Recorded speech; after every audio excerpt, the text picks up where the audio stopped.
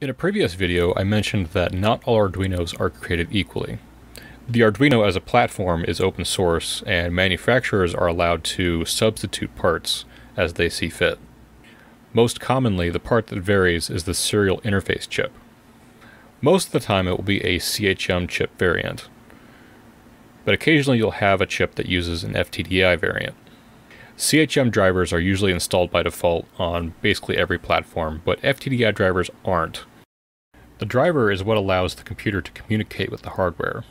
The primary symptom of not having a driver for the Arduino is connecting the Arduino to the computer and it not showing up on any of the programs that you try to use it with. Also, you can check the hardware that's on the board itself. If you're using an Arduino Nano, you can look underneath the board and inspect the serial chip that it uses on the bottom. If the chip has markings for FTDI, you'll need to install the FTDI drivers. Let's talk about installing the FTDI drivers on Windows and Mac. I'm not going to cover Linux because generally Linux will have this already installed by default, but Windows and Mac usually don't. So for Windows, what you'll need to do is just go to your web browser of choice, and in the search bar just type in FTDI driver. And once you get your results back, you want to go to ftdichip.com, and click on the VCP drivers. So this is their website, VCP drivers, the tab for that is selected, and if you scroll down, you'll have here the Windows desktop, and over here is setup executable. Click on that. It will install it will download a zip file, open that up, and just double click the installer here. Click extract, and then it'll have the installer show up here. Next, accept, and that's it. And that's all you got to do. And now FTDI will be recognized under Windows. So now let's go ahead and install the FTDI driver on Mac. So same as before, open up Safari. At the search bar, type in FTDI driver. And click on the first link, which should take you to ftdichip.com. Once you're here, click on VCP drivers. Scroll down a bit.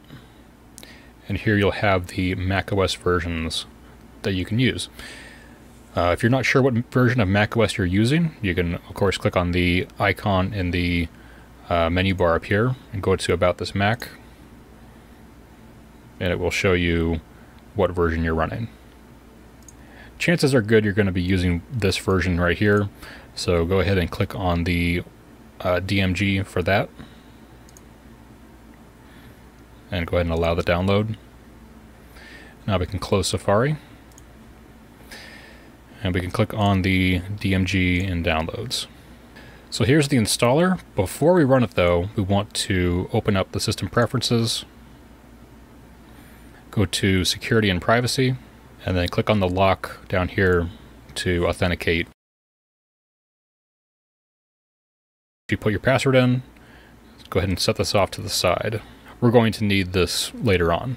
But for now, go ahead and click on the window here for the installer. Go to File, New Finder Window, and move this down over here. Click on Applications, and from here, drag and drop the FTDI installer into Applications.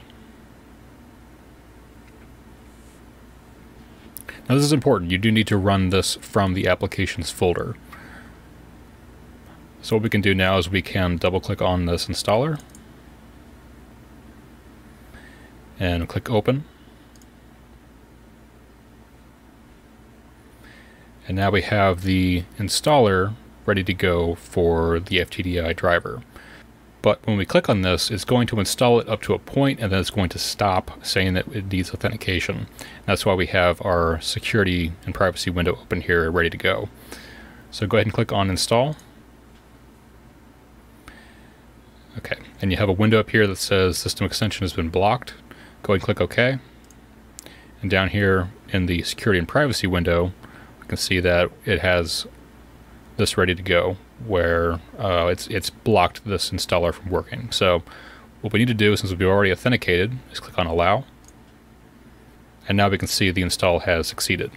From here you can close the installer by clicking on the window, going up to the menu bar, clicking on its name, going to quit, and then from there you can also eject the DMG. And from here you'll have the FTDI driver installed.